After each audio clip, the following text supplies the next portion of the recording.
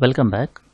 In this video, I will discuss how to design a Hebb network to implement logical AND function with the help of Hebb rule. The training data for the AND function looks something like this. In this case, x1 and x2 are the two inputs, b is the bias, and then y is the target here. Now x1 can take two possibilities. The first one is 1 and the second one is -1. Similarly, x2 can take +1 or -1. The target is high whenever both the inputs are high. Otherwise, the target is low, or you can say that the -1 in this case. And the bias is set to 1 in all the cases over here. Now, given this particular training data, we need to use the Hebb rule, and then we need to find the Hebb network for this particular logical AND function here.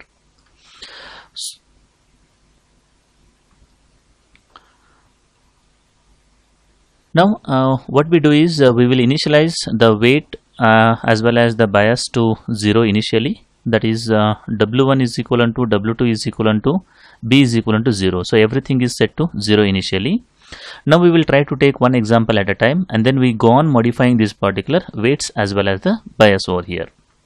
Now the question comes in front of us is how to modify these particular weights as well as the bias. To modify the weight and the bias, the Hebb rule looks something like this. Wi new, that is the new weight, is always equivalent to old weight, that is Wi old plus delta Wi. In this case, delta Wi is the change of weight, Wi old is the old weight. If you solve this particular equation, you will get the new weight here. We know the old weight, but we don't know how to calculate or what is the value of delta Wi. So first we need to find out what is the delta Wi. Delta Wi is equivalent to xi into y. Xi is the input and y is the target in this case, or the associated target in this case. So we need to calculate delta W1, delta W2 as well as delta B here.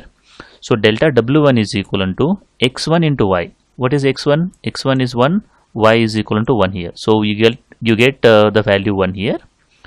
Delta W2 is equivalent to x2y. What is x2? x2 is 1, y is again 1 here. 1 into 1 is equivalent to 1 here. Delta B is always equivalent to target, that is the associated target, you can say. In this case, it is equivalent to 1. So delta W1 is 1, delta W2 is 1, delta B is also 1 in this case. Now once you know this particular change of weights, we can calculate the new weight something like this. The new weight, or W1 new, is equivalent to W1 old. We know that particular value already, that is 0. Delta W1 is 1. So 0 plus 1 is equivalent to 1 here. Similarly, W2 new is equivalent to W2 old. W2 old is again 0. Delta W2 is equivalent to 1. So I will get 1 here. B new is equivalent to B old. B old is again 0 plus delta B is equivalent to 1. If I add these two things, I will get 1 here. So the modified weights are 1, 1, 1 in this case. Now what we need to do is we need to take the second example, that is 1 minus 1, and its associated target is -1 over here. So that is what I have written in this case.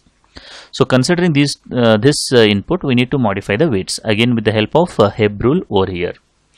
Now we need to calculate the delta W1, delta W2, delta B again. Delta W1 is equivalent to x1 y. So in this case, x1 is 1, y is equivalent to -1. So it will become -1 here. Delta W2 is equivalent to x2 y. x2 is -1, y is -1. -1 into -1 is +1 over here.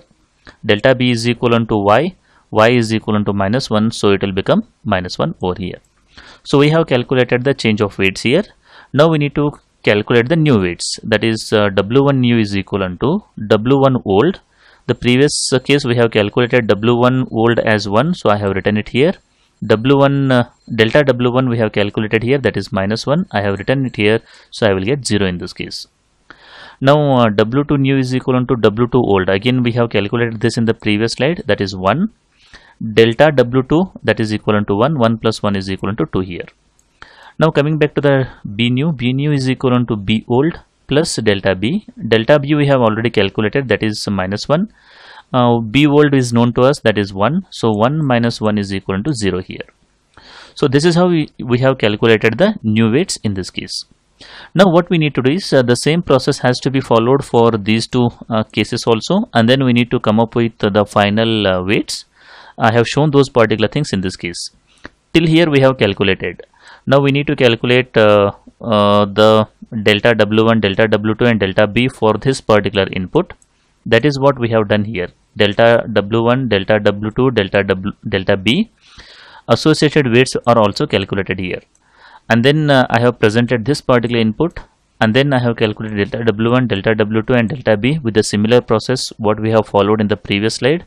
And then we got this particular new weights over here. New weights are calculated by adding the previous weights to this particular delta W1. You can see here, this is 1 here, that is the previous weight, plus delta W1, that is 1. 1 plus 1 is equal to 2 here. Again 1 plus 1 is equal to 1, 2 here. Minus 1 is equal to minus 2 over here. Now once you get this particular final weights, these are the final weights for this particular given training data with the help of Hebb rule. So it looks something like this. The x1 is the input, x2 is the another input. The weight associated with them is 2 and 2, that is this one and this one. This is the first one, this is the second one, and this is the bias. Bias weight is equal to minus 2 in this case. So this is how the Hebb network looks like for the logical and function. So in this video I have explained how to use Hebb rule to design Hebb network to implement the logical and function. I hope the concept is clear. If you like the video, do like and share with your friends. Subscribe for more videos. Press the bell icon for regular updates. Thank you for watching.